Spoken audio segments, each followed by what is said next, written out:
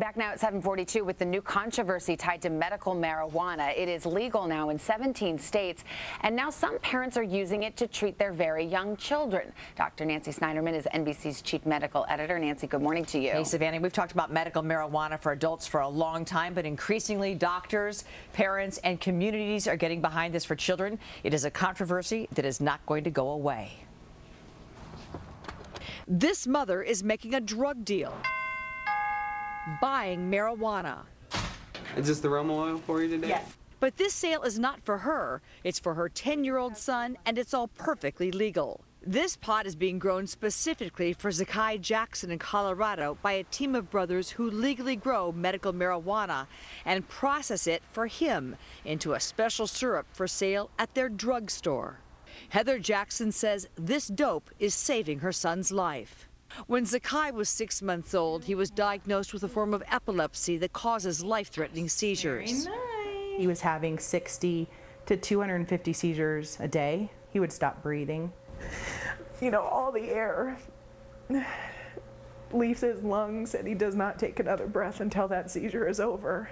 She says she tried 17 medications and treatments. Nothing worked. Desperate, Heather made a tough decision to try one last doctor's recommendation. We are Christians, we are conservative, and we're using medical marijuana. So that's kind of a big hump for people to get over. Heather says the results were immediate. I probably stared at him for a good 3 hours after his first dose, and then I fell asleep. I didn't feel any seizures after his very first dose. He has been seizure-free for 9 months. In 17 states, kids are able to get medical marijuana to treat everything from autism to cancer to seizures. Their lives are completely changed. They can eat, they can put on weight, they can sleep, they can actually have a normal childhood. Dr. Getty says that the marijuana plant, also known as cannabis, can dial down nerve cell stimulation and stop seizures without getting kids stoned. And that's because medical marijuana can be bred with a low level of THC, the compound that gets you high.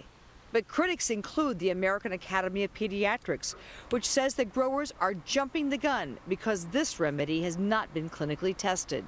It's not enough just to believe that something is going to be a good medication. You really need to test it. A couple of generations ago, people were recommending tobacco. Even physicians were recommending tobacco as a good method of relaxation or to relieve stress. It seems unbelievable now. Is your concern at this point that if someone has a medical problem in their child and they turn to marijuana, they're swapping one problem for another? I think that they are putting their child at risk of long-term consequences of marijuana use that we don't fully understand. Still, Heather says it's worth it because after a decade, she can finally get to know her son.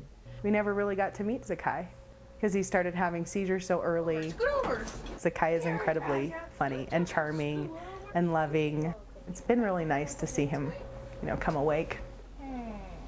No one is saying this is a first-line drug of choice, but increasingly, as children need the solution for problems that traditional medicine isn't treating, increasingly parents are turning to this avenue. And I think we're not going to see the FDA step in and have traditional clinical trials, but this is a controversy that's not going to go away. And because it's in 17 states, I do think this is a trend in this country. Thought-provoking piece, Nancy. Thank you so bet, much. Savannah.